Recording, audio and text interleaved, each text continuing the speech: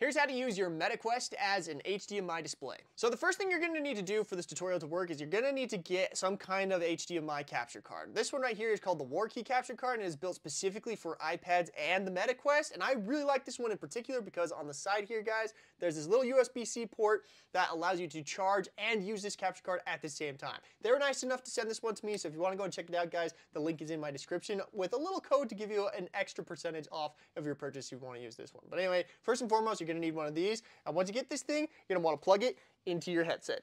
Once you got this cable plugged into your headset, the next thing you got to do is plug the HDMI cord into the other end of the capture card. And from here, everything else is going to happen in the headset. Once you are inside of the headset, you're going to want to go to the Meta Horizon store, and you're going to go into the search tab, and you're going to search for HDMI, okay? HDMI, and then hit go, okay?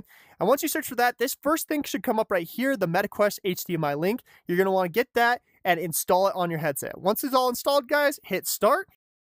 And because your headset is all plugged in, you should see a screen that pops up like this, okay? It'll ask you for some settings and whatnot. If you don't see the screen, guys, quit out of the application, unplug the cord and plug it back in. That fixed it for me, guys, but you should get something like this, guys, and then you just got to hit start streaming to start seeing the HDMI input in your device. So yeah, once you hit start streaming, it should pull up your HDMI input. So I have this connected to my Switch right now. You can connect this to your PlayStation, your Xbox, anything with an HDMI cord, guys. You can see this. And as you can see, guys, it's pretty responsive, 60 frames per second at 4K resolution. It's a ton of fun. I've been playing Super Smash Bros. In my headset with it, which has been a blast.